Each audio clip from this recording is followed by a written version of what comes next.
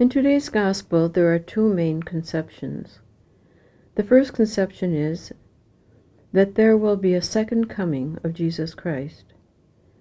The second conception is that we must be open and aware and watch for Jesus' second coming. There has always been much useless arguments and speculation about the second coming, when it will be and what it will be like. But the one great truth it enshrines is this, that history is going somewhere. The Christian conception of history is that it has a goal, and at that goal, Jesus Christ will be Lord of all. That is all we know, and all we need to know. It is also stressed that we must be on the watch. We must never come to think that we are living in a settled situation.